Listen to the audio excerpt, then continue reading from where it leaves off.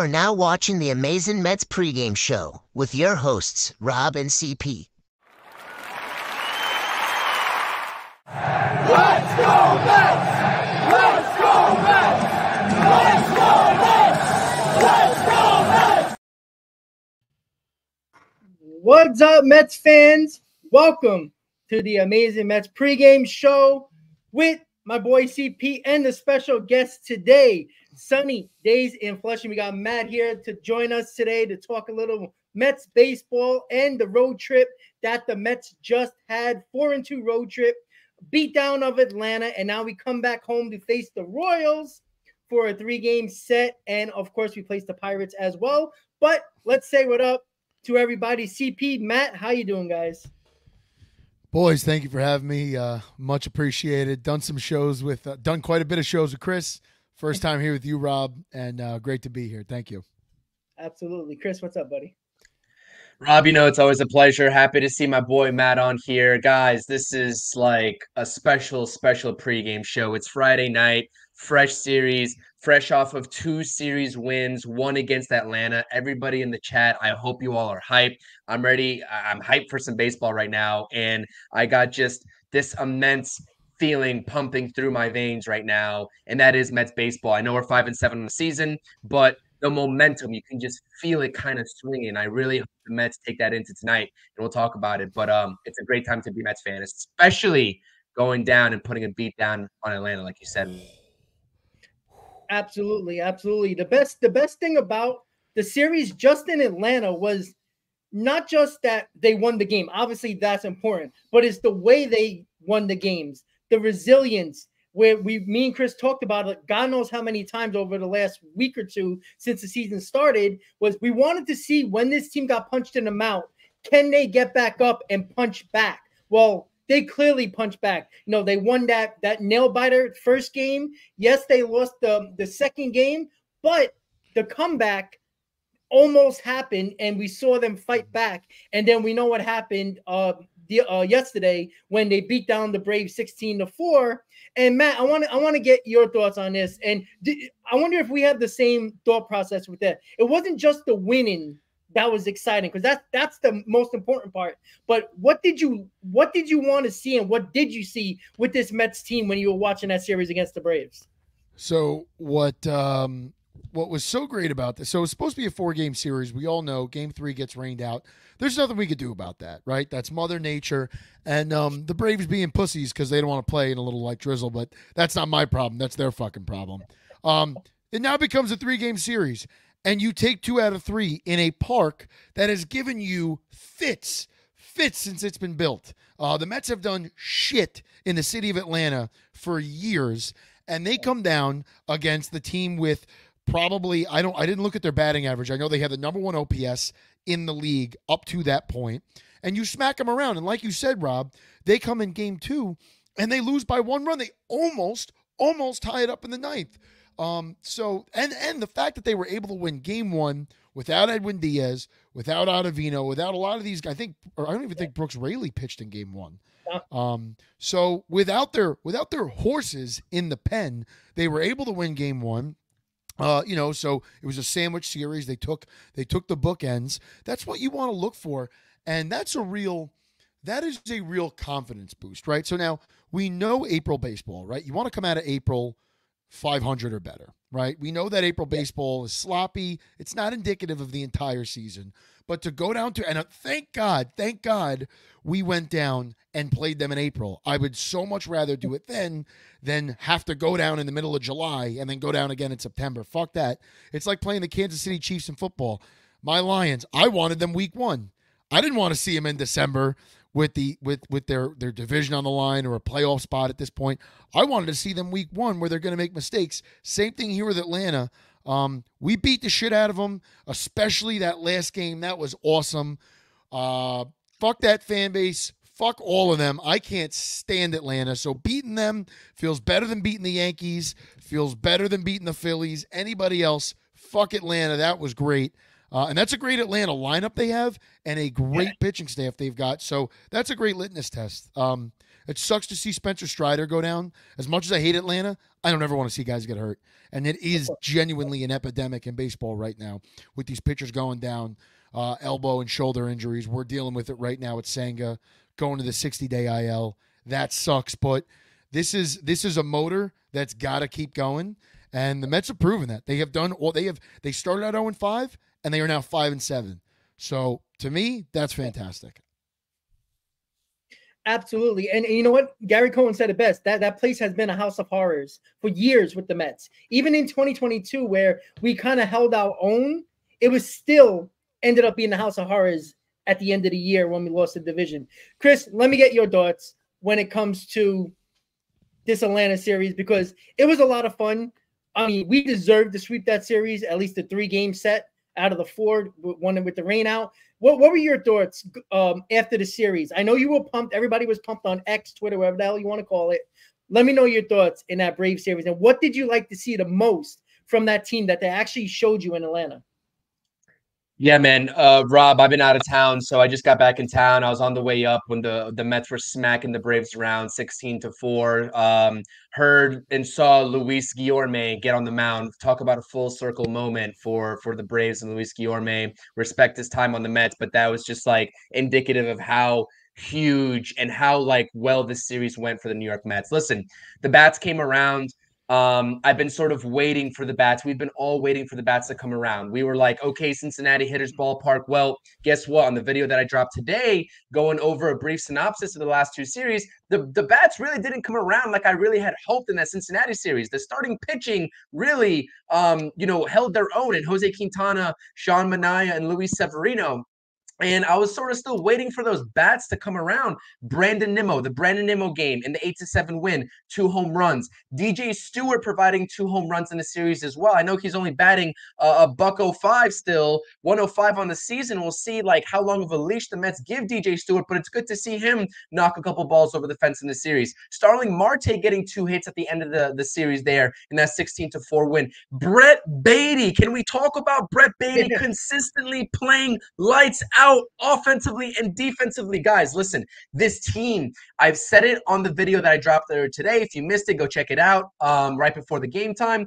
But like I said, this is only the tip of the iceberg that we're going to see from this Mets team. Not everyone is still gelling. Like, not everyone is at the top of their game at the same time right now. We're still waiting for Francisco Lindor's bat to come around. Pete Alonso getting a little sluggish with the bat, too. We need him to step it up. When everybody in this lineup starts to gel, then we're going to see true 2024 New York Mets baseball with these new expectations. But this is like you said, the litmus test with these 2 series, especially the Atlanta series, Matt. This is something you build off of if you're the New York Mets. This is something you go into Friday night, blackout Friday night, right, with your sexy uniforms, whatever, in front of the home crowd, and you go and rip the Kansas City Royals a new one. And you just prove to everyone that 0-5 start, that 1-5 start heading into Cincinnati was not the same New York Mets as you're going to face right now. So I love the way this team is vibing. I love to see Brett Beatty every single time he makes a defensive play, waiting for Francisco Lindor. They're getting hyped together on the left side of the infield. This, like, the camaraderie, Rob. We talked about it so much this offseason. It truly seems like the guys are now settling into their own and having fun. Listen, I'm going to tone it back just a little bit here because I am hyped, and I'm really hyped to see what tonight's going to bring for us. But it's only 12 games in. But just the process, I'm starting to see things that this team can build off of, and that's absolutely huge for momentum's sake. So I love it. Bats came around. Continue to hit the ball. Continue to get into the opposing team's bullpen, and this team will be just fine. I'm telling you. Yeah, and everybody said it great here. Like, it was important, even though Atlanta is kind of down right now. They have a lot of injuries, and I said it prior to the series, they're the most vulnerable right now, and you got to take advantage of those W's right now, because if you don't, when you face them later in the year, when they're probably more healthy and a full engine moving, it's going to have a hard time. You got to get those wins now, especially with a team that's on the fringe of probably low 80s type win team. That's probably, a possible wild card team, you have to take advantage of it, and the Mets did. But I love the way they played. You talked about Brett Beatty, who's just shown all types of emotion and confidence. Like when he made that leaping catch yesterday, you saw how he turned, looked to Lindor, like he was like, "Yeah, bitch, I got it." Like that's his emotion right now. And you know what? The confidence wasn't there ever since he came up 2 years ago. We know the problems he was having, but not only he's doing it with the bat, the glove is outstanding right now. And it clearly is all about confidence with him. The talent's there. If the confidence continues with the performance, I mean, we got out third baseman for the next 10 years, everybody. And that even makes it even easier for the Mets going later on in the offseason when you got to look for certain other things and you don't have to worry about third base. So, Matt, I'm going to get to you with today. Michael Walker's on the mound tonight. The guy is still pitching at probably, what is he, 41 years old now? He's another one. He's probably a player of House of Horrors. We know how Michael Walker has done damage to this Mets team over the years. You know, he was a part of the Mets for a very, very little bit of time. But what do you want to see from this Mets team going back home with a little bit of momentum with the 4-2 road trip? Because this is a good young Royals team. What do you want to see? Do you want to see the pitching pick it up since the offense has done its job? Or what is the X factor in this series against the Royals? Well, playing the Royals, I guess it's kind of a pick your poison when it comes to anything anti-Mets, right? Because you were either going to see Michael Wacha or Seth Lugo. So I don't know who you'd rather see. Right now, they're both pitching really well. This Royals team has looked really well. So I would like to see, as you guys kind of alluded to before, I'd like to see the momentum continue. I'd like to see, I mean, listen, you know, if Marte keeps doing what he's doing, if Nimmo keeps doing what, you know, it's more than just getting on base. Nimmo's shown us some power in the past 2 weeks now. He's putting balls over the fence. He had a triple yesterday, I believe. Bases clearing triple. So if though, I mean, for me right now, I look at Nimmo and Marte as the catalyst to this lineup. These two guys, if these two guys get going, I think the rest of the offense can kind of take care of itself and do what they have to do, right? You get Nimmo and Marte on base. Hopefully Lindor does something, right? I mean, that's a topic, I guess, for at some point. And then that applies pressure to the opposing, to Michael Wacha, when Alonso and Beatty come to the plate. Those are two guys that hit the ball hard. They have the potential to put the ball out of the park. And if they don't, Alvarez might just do it. So what do I want to see? I want to see the momentum continue. I want to see some consistency. And if I'm looking for 2 wins in this series, I'm looking at tonight. And I would really love to see this team win Sunday. Not only because I'm going to the game, but it's Doc Gooden Day, right? They're retiring his number. And, you know, that's a guy, if I could just get into that a little bit, I mean, that's a guy that was so important to that 86 team, him and Darryl and Keith and all those guys. And Doc has had a rough past. We all know that, but was a phenomenal pitcher. Top 3 in franchise history. I mean, you could argue maybe he's the best, maybe Tom, maybe Jake, who knows? But the fact of the matter is, he's one of the greatest to ever put on this uniform. And what Steve Cohen is consistently doing, I mean, top to bottom, the way he has structured this organization, taking guys from his hedge fund at .72 and employing them to improve the Mets. You know, trying to do a quick rebuild and buying players, that didn't work. And what did he do? He didn't double down, right? Because a lot of people, they double down on their mistakes. Steve didn't do that. He cut ties immediately and rebuilt the farm system. And now what does Steve do? What is Steve Cohen doing? He's retiring guys' numbers that should have been retired years ago. Keith Hernandez has been in this booth since I was, I don't even know, in 4th grade. He was so important, that 86 team. For some reason, the Wilpons couldn't stand him. Finally gets his number retired. This year, they're doing Darryl and Doc. Long overdue, well deserved, and I really can't wait for that Sunday. But in terms of the Royals here, the bat's got to stay hot, and you know, whatever you do at tonight's game, this whole series, if you don't want to give Lindor that ovation, that's fine. He's a professional. I mean, the man should be playing better than where he is. Like, that's just a fact. That's just a fact. But, you know, and I'm not going to tell anybody not to boo. Like, you paid for the ticket. You're paying the $18 a beer, so do whatever the fuck you want. But, you know, yeah, maybe the Trey Turner treatment does lift this guy up. I mean, anything at this point, right? I'm sorry. Yeah, I agree. Yeah.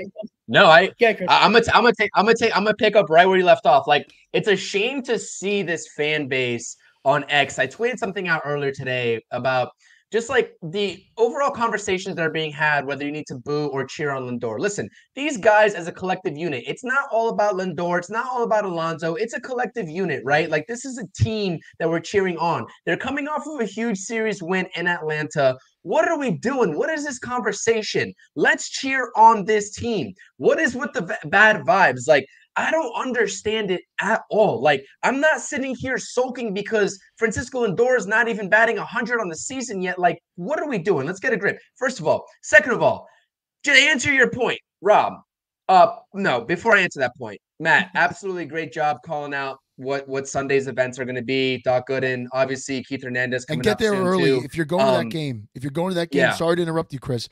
Get there by 1 o'clock. Be in your seat by 1 o'clock. The lines are going to be long. I mean, take the train early. Get out of your car early because those lines. Like, I remember the Keith game.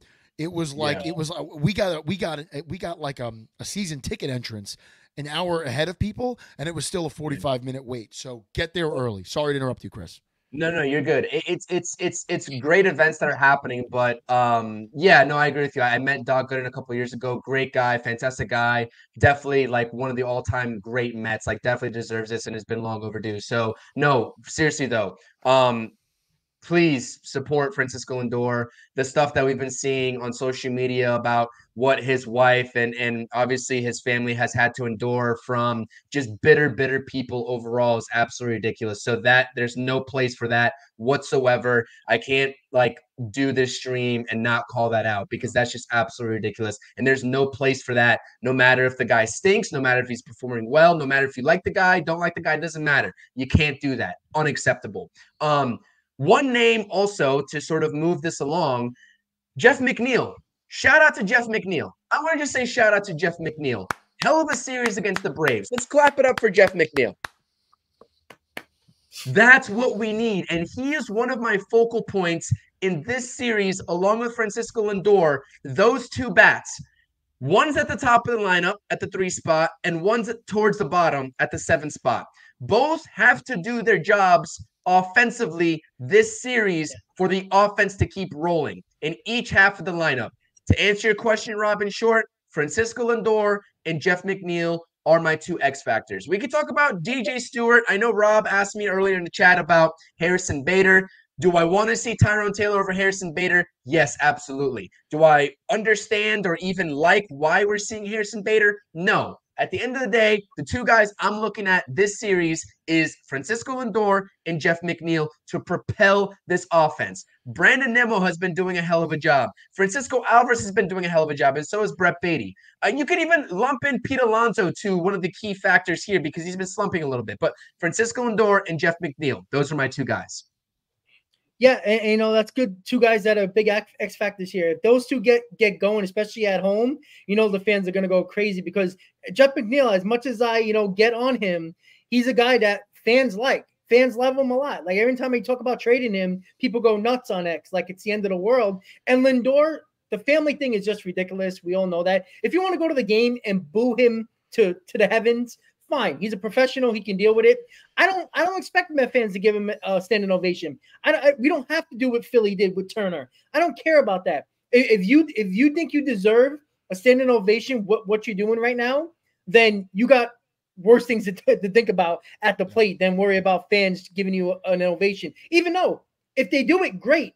You know, that's cool. But you can't continue to struggle and then say it's everything else. You know, it's the fans, it's this, it's that. Even though Lindor historically is a slow performer in April. We all know that. If you look at his numbers in April, even with Cleveland, it wasn't very good. He starts to pick it up when it gets warmer. And that's been a thing that's been his whole career. I know it's really bad right now, but that's just the type of player he is. He picks it up in May, June, July. Again, man, I'm sorry.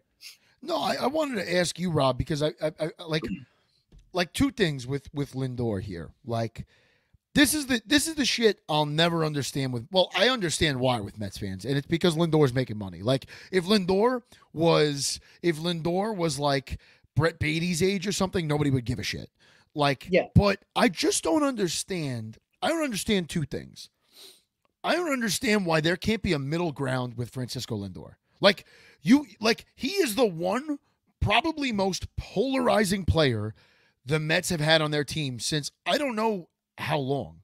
And people either love him and he could do no wrong, or people hate him, and no matter what he does, it's never good enough because he doesn't have a high batting average. Yep. Like, I don't understand why we just can't look at him as like he's a tremendous fielder. He does this every year where he doesn't hit in April, and then he picks it up, as you said, Rob, once the weather gets warmer. Like, Lindor has the opportunity to totally take games over. We saw him do it in the Subway Series in 21. Like the guy, the bigger the moment, I don't think that really affects him because you see him strike out in the first inning, you see him strike out in the ninth inning. It really doesn't, like, the magnitude of the moment doesn't matter with him.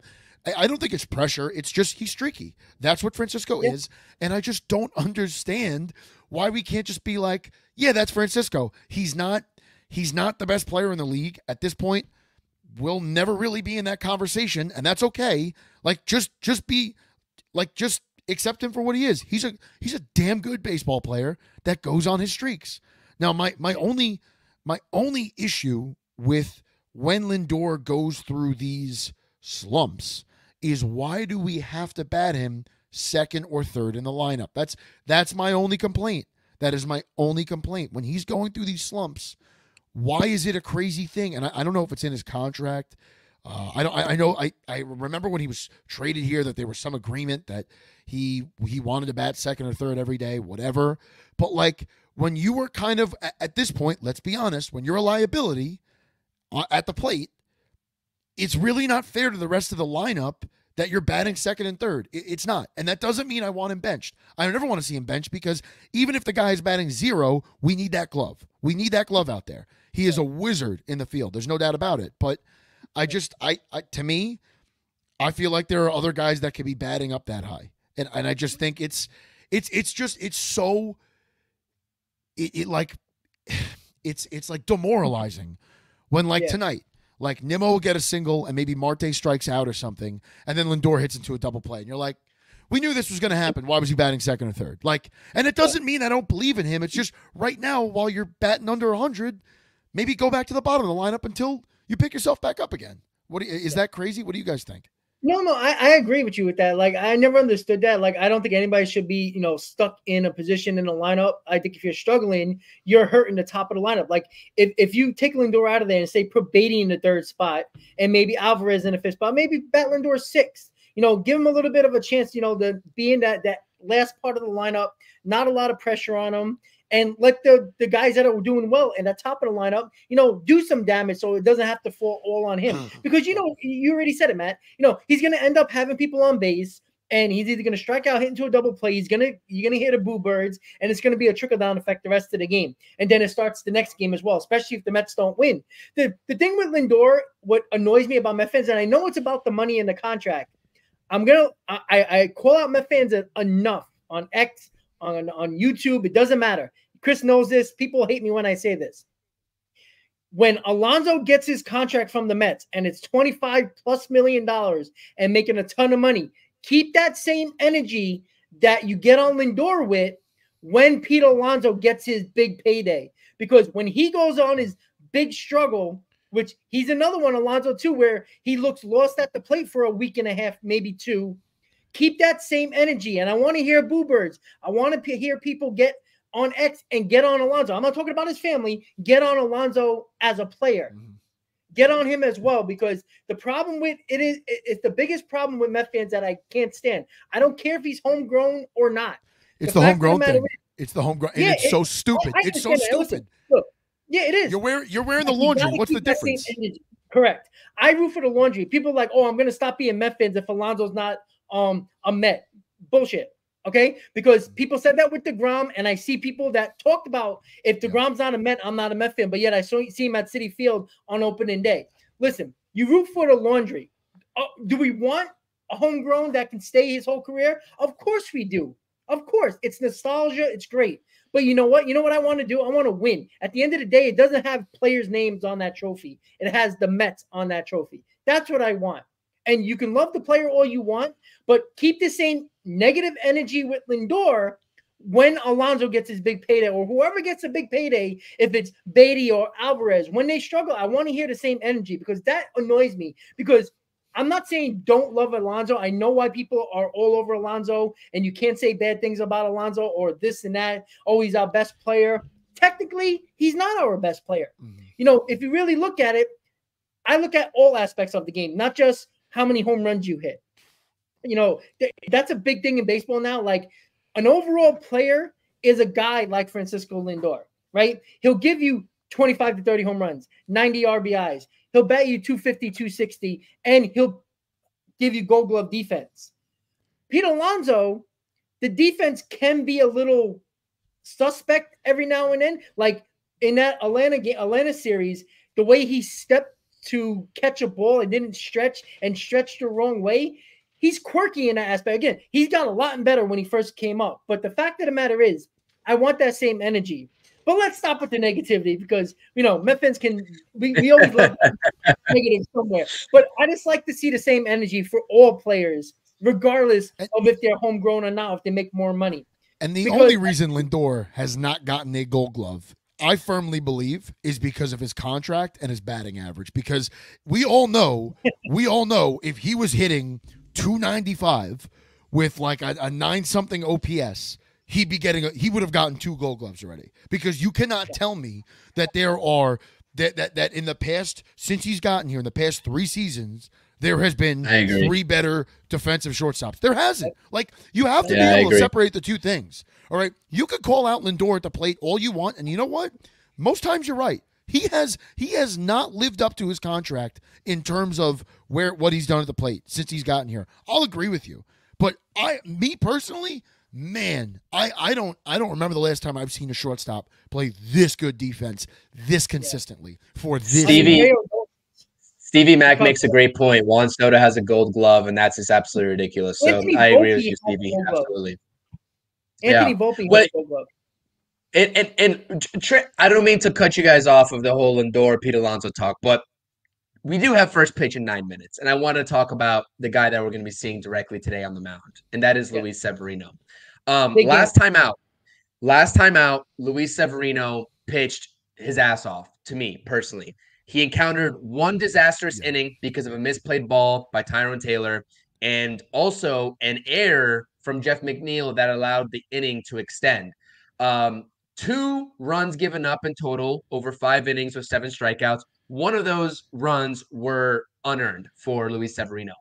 The amount of not hate, but like the amount of, I guess, bashing that Luis Severino got from the Mets fan base after that disastrous inning was absolutely ridiculous. Luis Severino had a horrible first outing, but that outing against Cincinnati, albeit he did have a couple of walks, he gave a couple of walks, I understand that.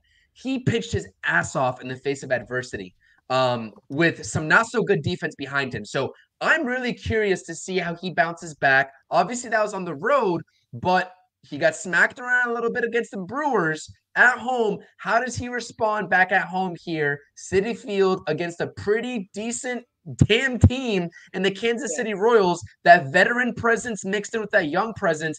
I want to see what Luis Severino does today. And Michael Wacha has been putting together great seasons back-to-back here. And we all know, like you said, Rob, at the top of the stream, how good of a veteran that he has been against the Mets. So I really want to see this pitching matchup. It's actually very curious to me how Luis Severino goes about today's start. Sevy has been subject to some awful defense his past 2 outings. I mean, I'll give him that. Like, he hasn't looked great, but after those bad innings where there were errors, I mean, because if you look at his stat line, yes, he's got some earned runs, but he's got like 3 or 4 unearned runs. That don't count against him, but he's got 3 or 4 unearned runs on him so far this season. I mean, after those innings, he really settles down. So this is a guy, to me, I think by hopefully the end of the month can really hit his stride. The only thing I ask, and I ask this of all the Mets starters, because really none of them have done it, let's get through the 6th inning. I mean, let's get through the 6th because we can't continue to tax this bullpen. Yeah. Yeah, absolutely. And I agree with you. Like it would be nice. Like I would hope Luis Severino, because he has this stuff. And we know Met fans can't wait to get on him when he's bad because he's a former Yankee. It's more because of that than him probably being bad. But he's been, like you said, Matt, he's been pretty good. Like if you look at his overall stat line, it's not bad. And the defense hasn't been good. I mean, Zach Short made a big error in one of his starts that really hurt, that I think led to 2 unearned runs. Like there was a lot of things that went on defensively and that was when the Mets were going through it through their first 6-7 games of the season. So I want to see Luis Severino. I want to see more strikeouts, to be honest with you. Like he got too good of stuff to have a high pitch count like he has in the 5th inning and getting knocked out of games. And we have to use, basically our entire bullpen to get through a game. We got to save our bullpen a little bit, as Matt said. But Chris, I wanted to ask you one thing before we got a couple minutes before the game starts. Do you like the lineup tonight? Yeah, I like the lineup tonight, and obviously they're playing righty-lefty with DJ Stewart, which is fine, whatever. The only thing I can call out here is Harrison Bader. Like, I don't know why he's playing over Tyrone Taylor, to be honest with you. I'd prefer Tyrone Taylor, but beggars can't be choosers. 9th hitter in the lineup. I don't know. I mean, I'm not a big fan of Harrison Bader. Everybody on this channel that knows me, you can attest that I'm not a big fan of Harrison Bader because this guy's bat stinks. I mean, I'm going to be honest with you. His bat stinks. Regardless of what he brings defensively, his bat's just not good. But nonetheless, I do like the lineup construction. I really do like confidence, and not even in this game, but over the last couple of games, Carlos Mendoza has not hesitated to bat Brett Beatty in the 5th spot, has not hesitated to bat Francisco Alvarez cleanup. Like he's entrusting these young guys and Brett Beatty and Francisco Alvarez in those key spots in the lineup. And that is what I love. Obviously, we have to play the waiting game here with JD Martinez, but in short, I do like the lineup tonight. I'm not going to complain about it. Yeah, I was going to say, you know what? Listen, Chris, I guess I'm biased because I personally have always loved Harrison Bader. He was a Met killer when he was in St. Louis. So maybe that's where it comes from, or at least I feel like he's a Mets killer because every time I turned on the Mets when they were playing the fucking Cardinals, this fucking guy was catching everything and putting balls over the fence. To wrap it up, I think if you're an offense if they can keep doing what they just did in Cincy and Atlanta, I don't care if Bader strikes out every time because he's a patrolman out there in center. There's few that gets past him. What gets past him? A ball he dives for that he probably wouldn't have gotten anyway. I mean, personally, I love him. I love his arm. He is, to me, in the field, he is a younger version of Starling Marte. He's a fantastic fielder. And if your offense is producing, that bat, Bader's bat doesn't look so bad if DJ Stewart continues to do what he's doing. And Nimmo and McNeil, if all these guys are producing, you could afford a strikeout from Bader. If he's playing Gold Glove defense out there, which for the most part, he really is. Go ahead, Chris. All I'll say is I'll take the trade-off with the glove from Harrison Bader to Tyrone Taylor to get the increased bat with Tyrone Taylor. That's all I'll say. Tyrone Taylor's no slouch in the outfield. I understand how great Bader is. Obviously, like Gold Glove caliber. I'm not going to dispute that, but I'll take the drop-off to get the extra offense with Taylor's bat. That's my whole point. That's it. No, it's fair. And especially knowing you could put Nimmo at center and Bader in left. Totally get that. Totally get that. And you know what? Bader's glove is worth keeping out there. But again, Tyrone Taylor, I like him in the lineup. But Bader's a gamer. He's going 100 miles an hour all the time. Like you never see him not hustling, or anything like that. Like if he's striking out and just not performing well, like not hustling, he's always a gamer. But you know what? I'll tell you right now, when there's a big game in the postseason, Bader is going to be there for the Mets. I'm telling you that right now because he did it with the Yankees. He did it with the Cardinals. He was the best player on the Yankees a couple of years ago when the Yankees traded for him in the postseason. The guy has clutch numbers in big spots. So Bader right now struggling. And can he stop trying to take a single into a double? Stay on first base. Yeah. Please. You're killing us here. My God. But Rob, by that time, you're talking October. by that time, I don't think we'll be talking about Bader. I think we might be talking about Drew Gilbert. I think by that time, is he okay? Because I know he heard the injury with the leg. He was okay, right? Because I haven't really. I didn't even know he got hurt. Yeah, he was hurt. I don't know how. Okay. I think it's okay. Like I think it was like a strain or something like that. But look, if we see Gilbert, I'm okay with it. Like I don't think we're going to see any other young. One guy I think we're going to see is Luisano Acuna, because I think McNeil is one step away from getting traded at the deadline, regardless if the Mets are in it or not. To be quite honest with you.